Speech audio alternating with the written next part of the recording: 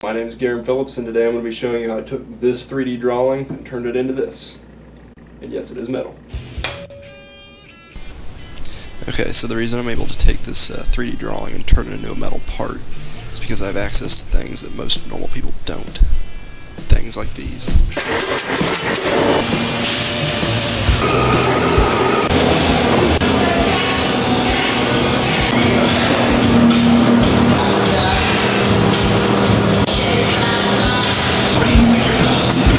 Doing it!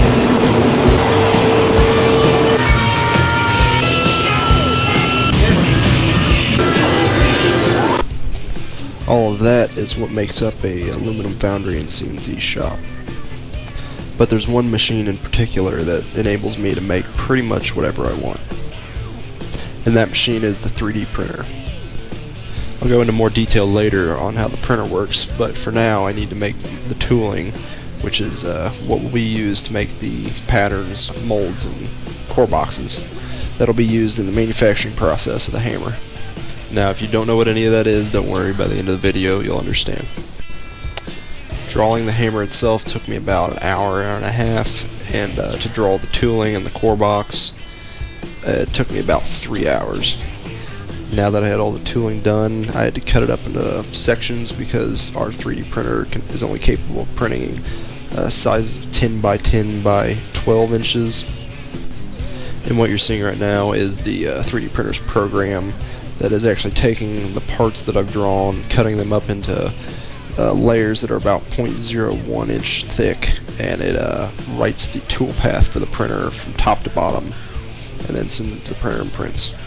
The blue material you see is the parts that I've drawn and are printing out, and the black material is support that the printer calculates and lays down to support any material that might fall over, because when it's laid down, the plastic is about 300 degrees.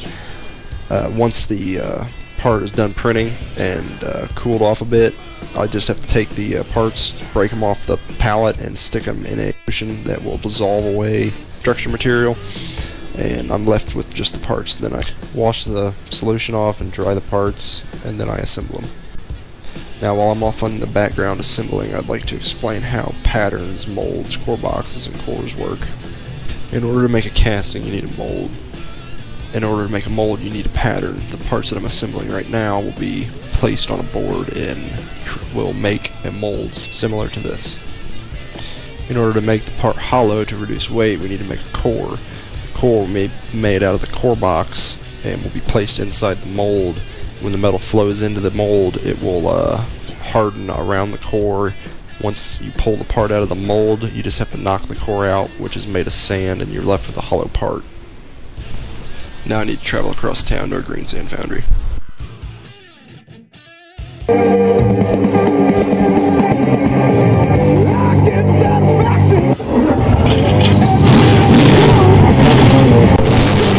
I'm also really into cars, if you couldn't tell. I'm currently designing a prototype valve train for a combustion engine that I've been working on for about 3-4 years now, since I was 18. And unfortunately I can't go into any detail on it right now, but I will be making videos on the entire process of prototyping and designing it. My company that I work for actually is two companies. One is Phillips Patterns and Castings, which started back in 1947 by my grandfather. It was actually just him working in a chicken coop, hand cutting patterns for the local foundries in the area. And since then, everything you've seen in this video so far is what it's become. Our other company is Diamond P Industries, which is our storefront for all the parts that we manufacture ourselves. We are a 100% American-made manufacturing company. We don't outsource anything overseas.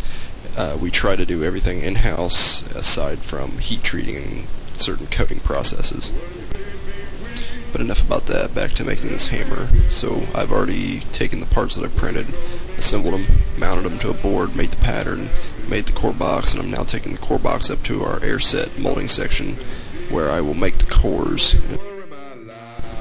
I'd like to stop the video real quick and state that what you're about to watch is me making the molds from the pattern, but this pattern was actually intended for green sand mold line, and our hopper for our green sand was down the day that I made this video, so instead of waiting, I just made a couple molds in air set, and I'll explain the differences after the part's been cast.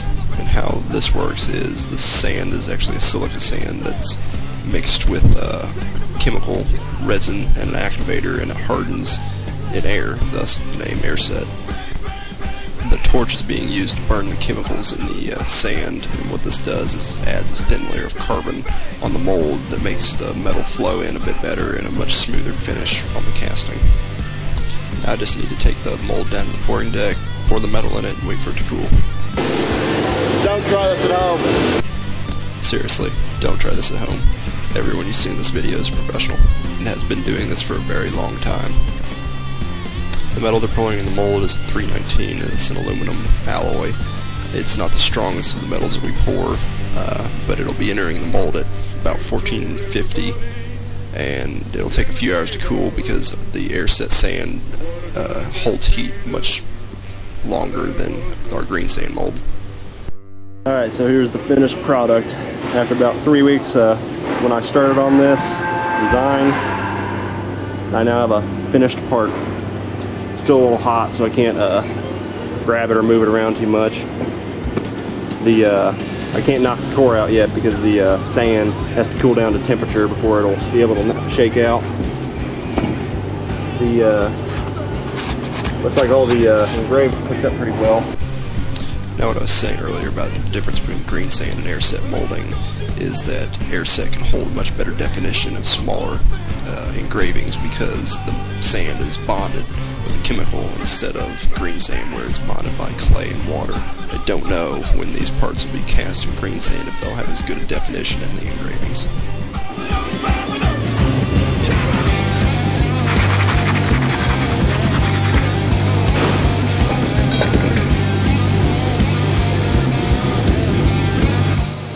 Alright, so I got the gating cut off and the risers and everything. Now I just need to clean off the parting lines and fit the cap and paint it. Now, if you find this stuff cool, manufacturing processes, how stuff's made, engineering, CAD design, metallurgy, then subscribe to my channel. I'll be making a lot more videos, going a lot more in depth on different processes and how things are made throughout our foundry. With the knowledge I have and the access to technology and machines that most don't, I can pretty much make whatever I want, with only limitations being money and time. I'll be taking suggestions on the next thing I'm going to be designing, so add me on Facebook if you like. You'll be able to see all the current things I'm working on. The link is in the description. But I'll also need your help to do so.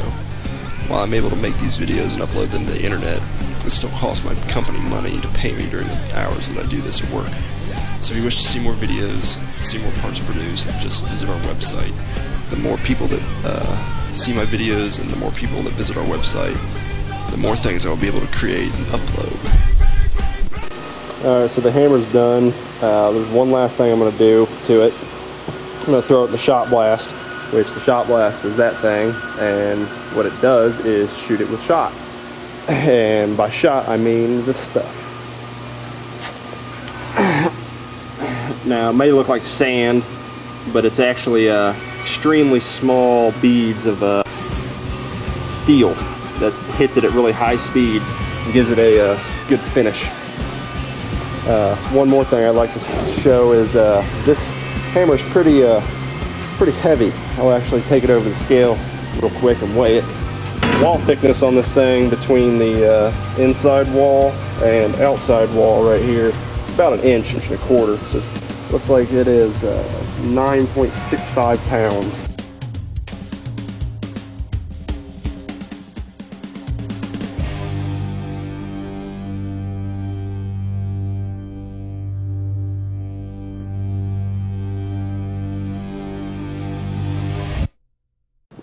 Alright, so finished with the hammer. It's all done and painted.